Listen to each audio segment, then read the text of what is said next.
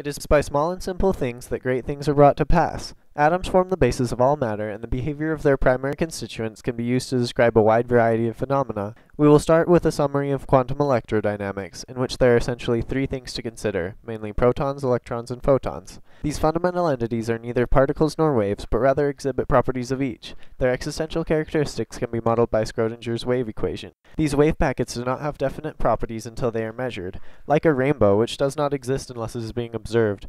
An observer will, however, have different probabilities of seeing a rainbow or a subatomic particle based on the current conditions, but the exact properties of either cannot be predicted with arbitrary precision.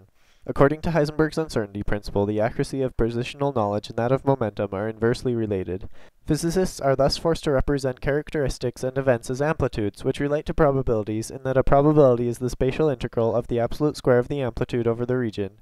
Amplitudes are tensors with directions which correspond to the quantum state of the system, and can thus account for phenomena such as interference.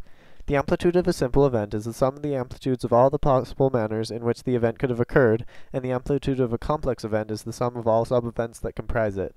Calculating these amplitudes is complex due to the immense number of ways in which a result may arise. The seemingly simple becomes complicated when infinite numbers of paths and interactions are considered. For example, a photon and electron moving through space could go directly to their destinations, or the photon could degrade into an electron and a positron, which would annihilate with the original electron to form a photon, and there are infinitely many other ways that this event could occur. Note in this case that a positron is a virtual particle and merely an electron traveling backwards through time, and also that scenarios with more virtual particles are less likely because the amplitude is multiplied by the fine structure constant raised to the number of couplings.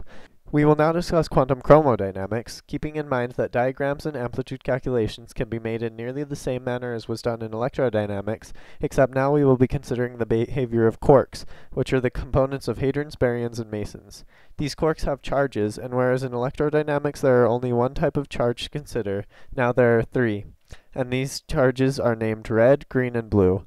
Quarks interact through the strong nuclear force, and the mediating gauge bosons of this force are gluons, of which there are 8 types, since they are the generators of the special unitary group which coincides with the 3 color charges. This color charge is conserved, and quarks can change colors by releasing and absorbing gluons. One major difference from electrodynamics is that gluons can couple with one another, whereas photons cannot. Chromodynamics is a difficult field due to the self-interacting nature of gluons, the fact that quarks experience confinement, and also because renormalization is not nearly as effective. Overall, electrodynamics and chromodynamics basically consist of the summing of amplitudes over all conceivable paths and interactive possibilities, and the obtained probabilities form a basis for all electromagnetic and strong interactions, and thus are capable of describing all phenomena if they can be perfected and united with the weakened gravitational forces.